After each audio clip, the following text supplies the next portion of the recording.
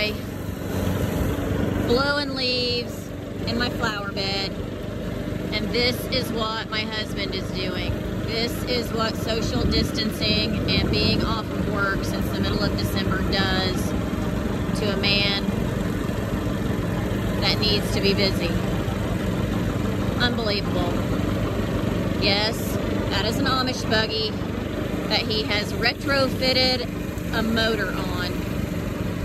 Sorry, an engine. So, yeah, there you go. And he's doing laps around our driveway. Out on the road. I know my leaf blower's loud, but I don't want to have to turn it back on. And now we're going to do another lap around the driveway just because he has nothing better to do.